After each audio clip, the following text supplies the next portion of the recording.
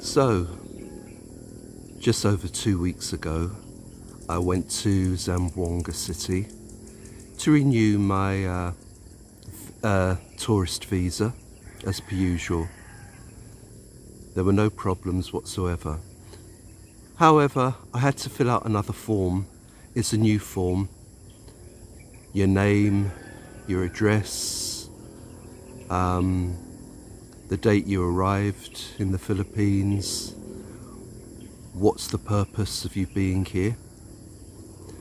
So I put, I live with my partner and my child, and that was it.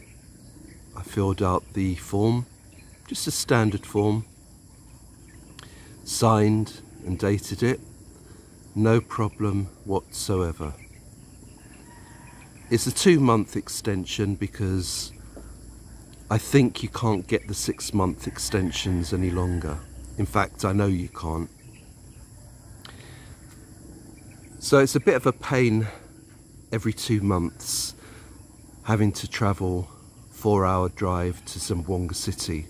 However, you can renew your tourist visa online now, so that's a great help.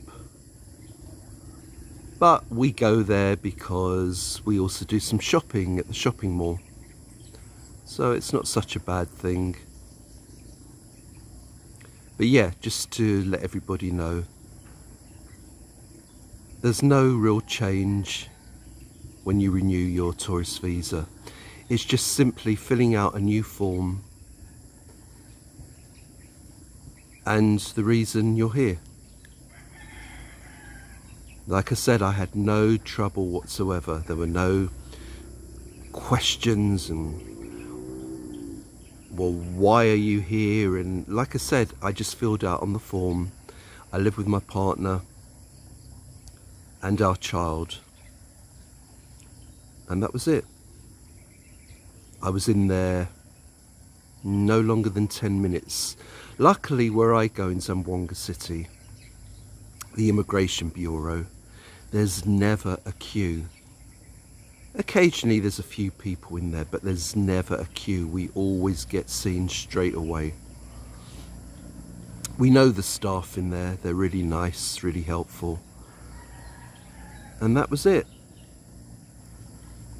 So if anybody's worried because they hear things online about their toughening up on tourist visas, I think you'll find that's a load of BS.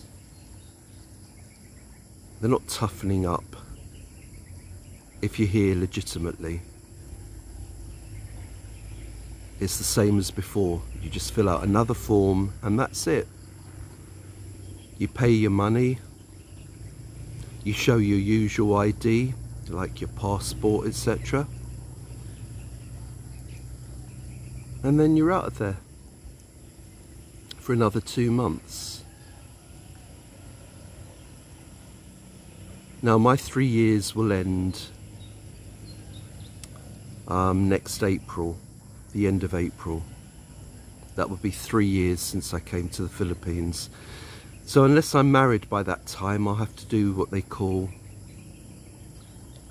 is it, I don't know what the name is, a flight run where you leave the country for 24 hours and come back. But hopefully I will be married by then.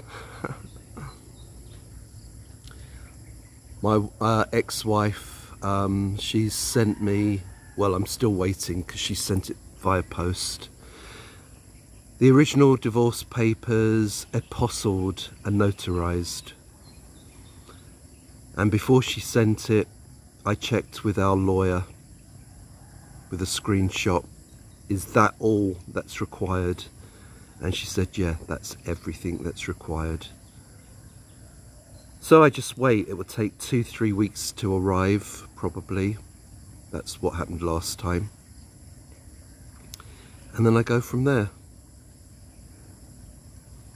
And the thing was, you know, when I was in the UK, before I came here, I contacted the British Embassy in Manila several times. This is during the COVID period, several times.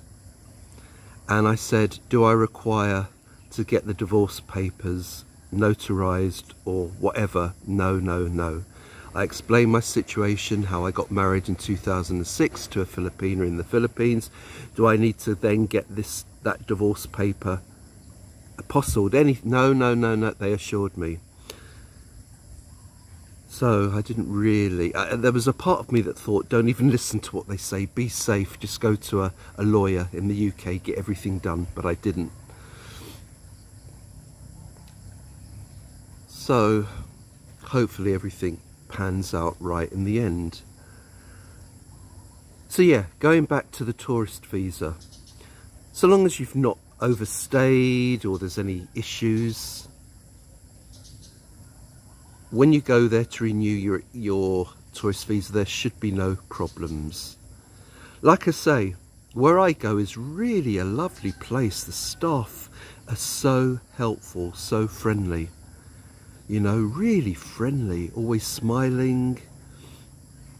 Never ever have I had an issue there. You know, if there's something I don't quite understand on the form or not sure where I put my signature or print my name, they, you know, tell me. It's a really nice place, you know. I can't speak for every immigration bureau. Maybe it's different in different places, staff are different, but I've never, ever had an issue.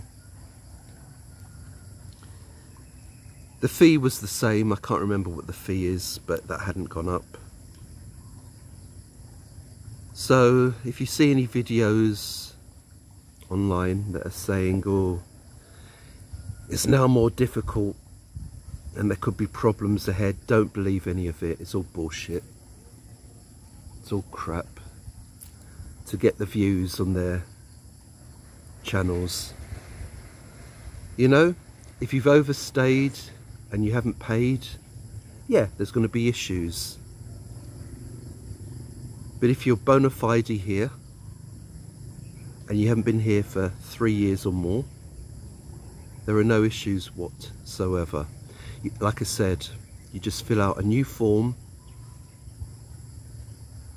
put your details in, and that's it. So that's just to reassure people.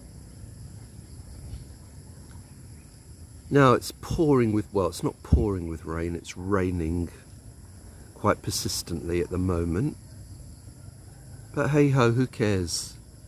I'm just glad I'm here. I'm glad I'm here, not in the West.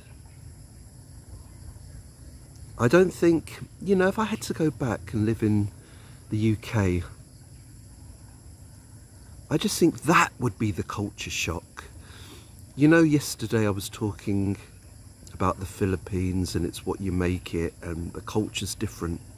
But you know what? I'm more used to this culture now than I would be if I returned back to the United Kingdom.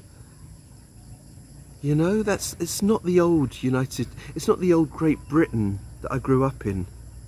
It's a different world now there. And I don't know if I could cope with the changes there. I couldn't really cope with it when I was living there. The changes were so rapid and terminal. None of it exists the way I remembered.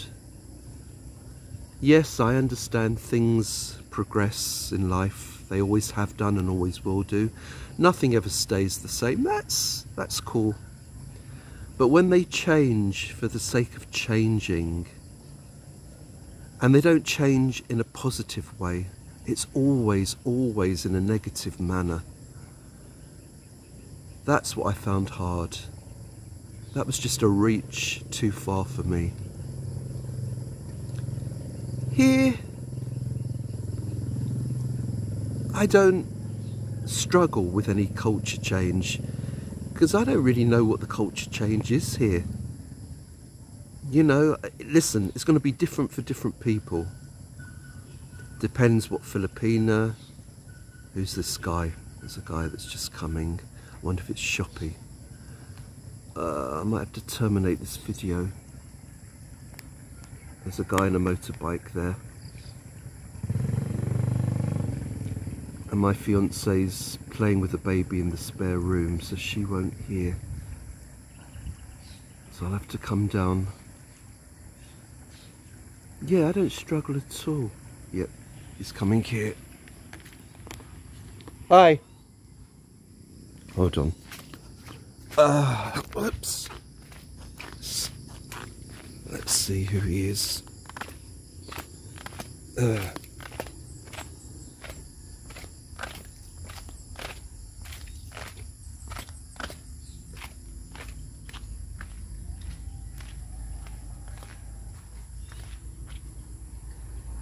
Hold on, one moment. Let's take my shoes off because they're soaking wet. I have to stay with the baby while my fiance goes and sees. There's a guy here.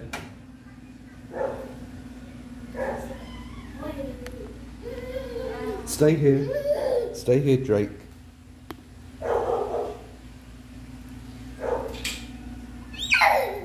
Again.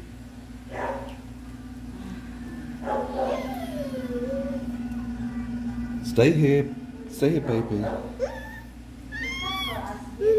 Huh? He came. Oh, he's not for us. He came up here. You go to the other one. Oh, okay. He wasn't for us. Ugh. Hey, you go up, anak. You go inside, anak. So let me put my outside shoes back on because it's soaking wet. I thought he was a parcel delivery from Shopee.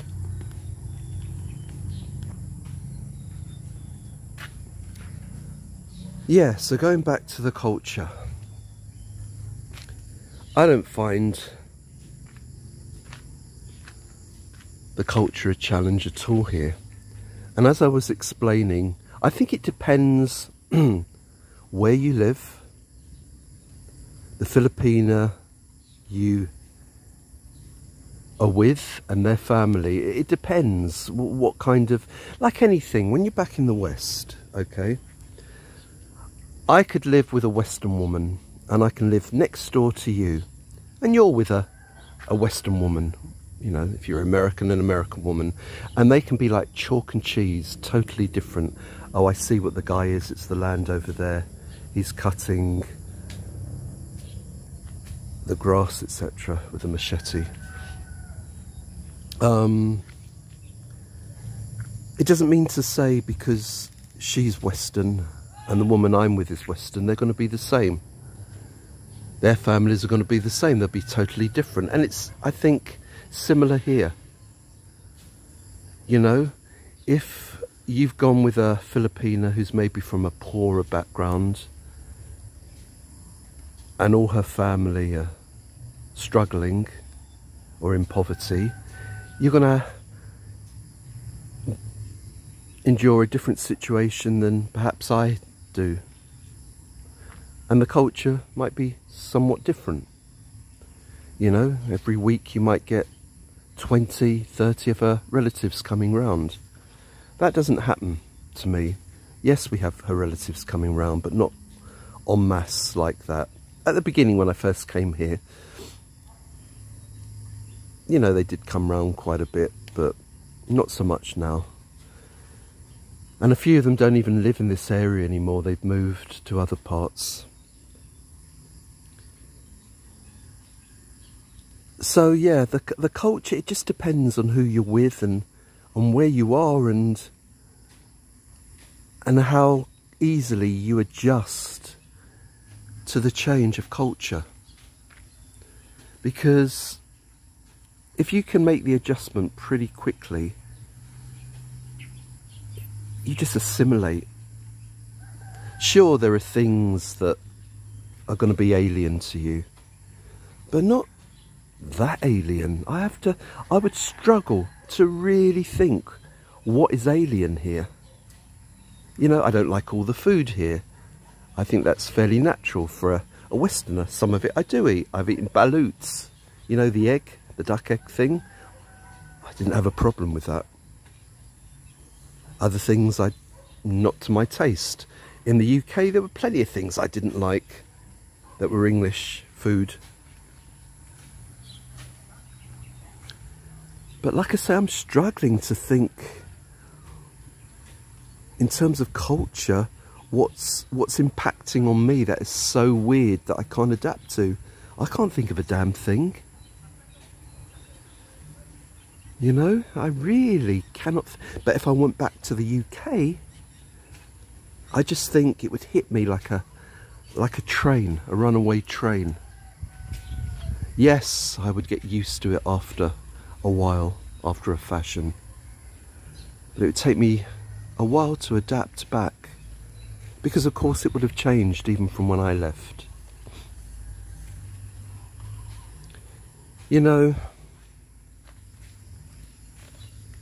the Philippines, as I've always stated, is a really, really great opportunity for some people to be able to change their lives for the better. And that's the trap you're in when you're back in the West. How the hell do you change your life for the better in the West if you stay there? It's so expensive to live, no matter where you are in the West.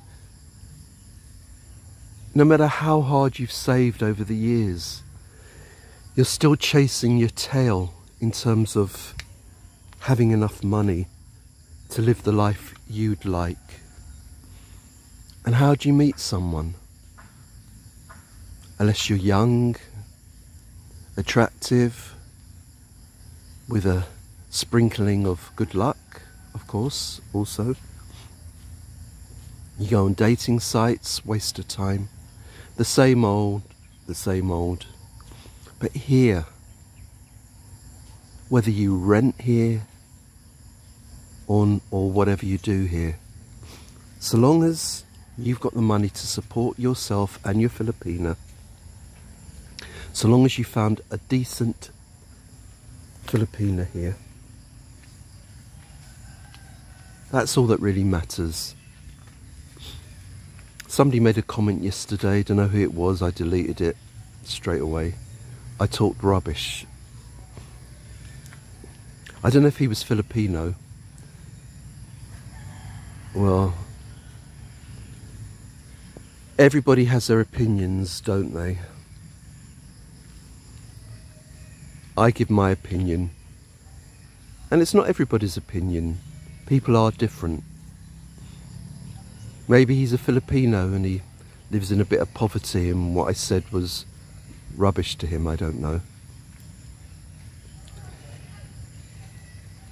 But, you know, the one bit of truth I do think resonates is, so long as you're financially stable, so long as you're not 99 years old, so long as you've not got a severe health issue,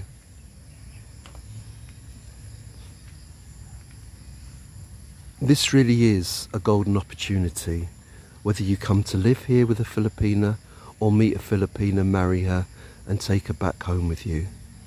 It's an opportunity you just cannot duplicate purely by staying in the West and meeting a Western woman. Listen, some people do. They're lucky. But a lot don't. And as the years pass by, what the hell are you going to do? Seriously. I was saving my money, buying gold. And that was all nice and well and good. But you know, with inflation, yes, you have inflation here. Don't be fooled, you have inflation everywhere. But the prices were ridiculous in the United Kingdom. Really ridiculous. Unless I'd have won the lottery, things wouldn't really have changed. Yes, I got Bitcoin. But I wouldn't have wanted to sell any of that anyway. So that wouldn't have counted. But I wouldn't have been able to have afforded even an apartment in a half decent area, in a garbage area, let alone a half decent area. And my love life, Match.com, plentyoffish.com, and the absolute garbage you meet on there. And you really do meet garbage. Listen, that's wrong. There are probably some really good people, some good women on there, if you fit. And if you don't fit, they're garbage. You got the nymphomaniacs on there. Just want sex, but they dress up the profile as looking for a long-term relationship. You got the time wasters on there. They'll see your photo, they'll go out with you once. You got the bigger time wasters that'll go out with you several times. And maybe you do meet someone and the relationship goes pear-shaped because they were weird, you discovered.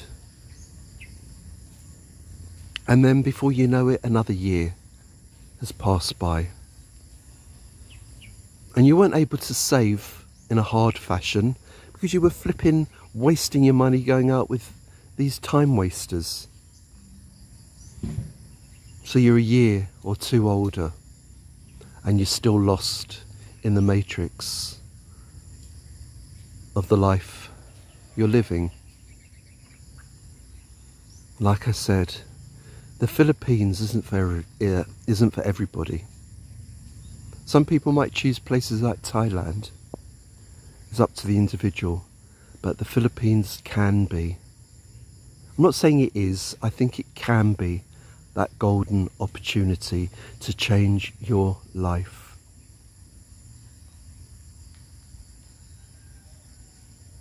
As I've said, you do need a sprinkling of luck if you choose the wrong Filipina. If it turns out the Philippines is just not suited for you. If you come here and you've miscalculated your finances, things will go wrong because it's called reality. Would you go on vacation to another country and not take enough spending money with you? No, because you would do your research. Finding a Filipina, of course you can do all the research in the world and think you found the one, and she later turns out to be a nightmare. Yes, that can happen. That can happen. That's why I always say you do need a sprinkling of luck in everything. You know, with a plane crash on your way here, you need a sprinkling of luck. Will you die at 55 years old? Or will you die well into your 90s? Everything, to some degree, is about luck. No matter what and how much research you do. And I'm not trying to make it sound like, the Philippines ain't going to work unless you get luck, and I'm not a lucky type. No, I don't mean that. I don't mean that. If you're sensible and do your research, financially, what you're going to need per month. And also acknowledging there is inflation, prices do go up here. If you look properly for a Filipina, be it online or boots on the ground here, the choice is yours. Of course, some people would argue it's better to be boots on the ground and meet someone. Maybe so, but not everyone can do that. Just be careful. If you see anything that you're not comfortable with, whether it's boots on the ground when you meet a Filipina or online, try and investigate it as best you can further, and then throw it out the window. Not literally, the relationship, and move on. Because you've got to make this work. You've really only got one chance. That's not true. I had several chances, to be fair. Because at the end of the day, it's about you. I've always said it's never about me. I'm here. I'm here. It's not about me anymore. I'm just talking. I ramble on. I talk bullshit much of the time. Because it's about me. But I try and give you that impetus to think I can do the same. Whatever the same for you is. Maybe you wouldn't buy a house or land because it's not yours, it's not in your name. And for you it's going to be renting. That's fine. You're going to do it your way. Not my way, your way. Not Frank Sinatra's way, but your way. You're not me, nor should you ever aspire to be me. You're you. Be the best version of you that's possible. Not the version of you that's always been trapped in a life you despise, but be the best version of you. Take that leap of faith and do as I did.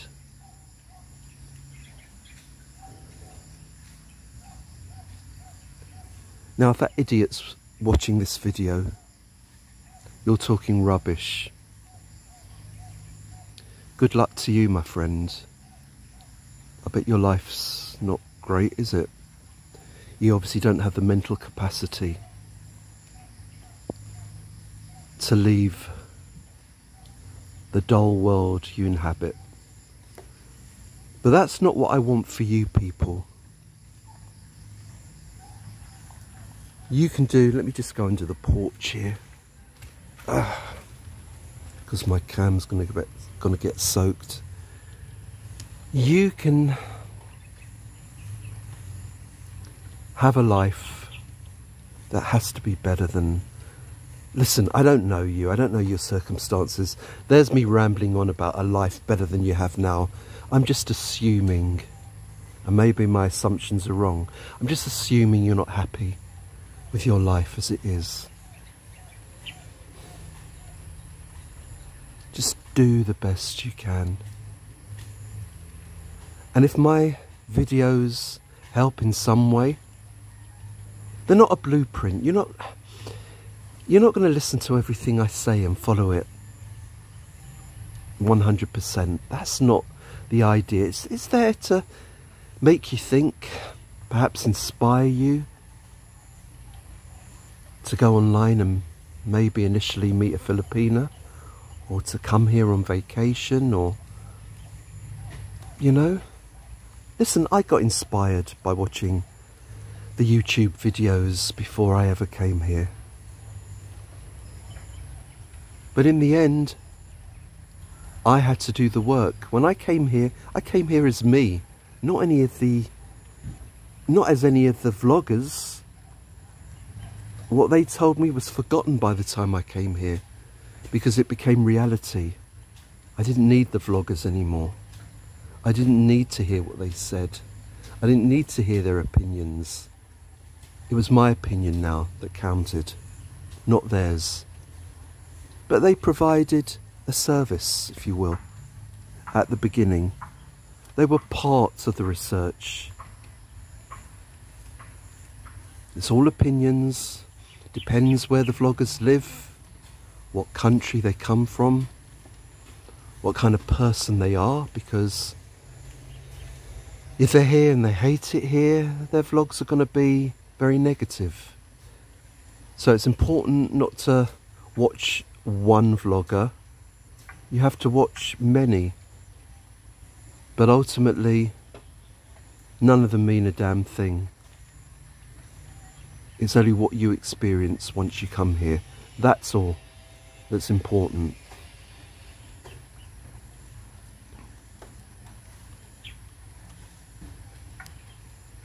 Do I lead the most exciting life of any expat? No. I'm happy. I'm happy being here. You know, I'm not saying I'm happy every single day, nobody ever is, but I can go out now. I can go to town if I want, and go to the shopping mall if I want. I enjoy going to the shopping mall. I enjoy buying my little bits and pieces. You know, I love soft drinks, Sprite and root beer and Diet Coke and potato chips and my chocolate, and other foods I like to buy. Other people would say, you're dull, Phil, you don't do much. Everyone is different. Everyone is different. And that's a good thing. You wouldn't want to be me. I probably wouldn't want to be you. But I'm happy. I'm happier than I ever was back in the West. Getting up on a Monday, going to work, coming home at 6 o'clock in the evening, going on the internet, eating whatever I was eating, watching the videos on whatever videos I was watching on YouTube, going to bed, waking up in the morning, going back to work, the same old, the same old. I'm living now. I don't know how many years I've got left. I'm not an oracle. But no matter how many years, no matter how many minutes I've got left, I want to enjoy the autumn, the fall, as the Americans call it, of my life. You know, I think, God, had I still been in the UK, I'd still be working, and I wouldn't be getting any younger. I'd be over 2 years older than I was back then. I made the right decision, and it's for you all to take a look in the mirror and really decide what it is you want out of life. Not what I want out of life. Maybe you're bored of this video and you've turned the video off ages ago. It's a long one. Geez, I never meant to do it this long. But it's for you. It's for nobody else. I would say go forth and multiply, but not everybody wants to meet a Filipina and have kids. But you know what I mean. Go forth and enjoy life to the maximum. Really. For what else is there? What else is there? If you don't enjoy your life, what the hell has it all been for? What the hell has it all been for?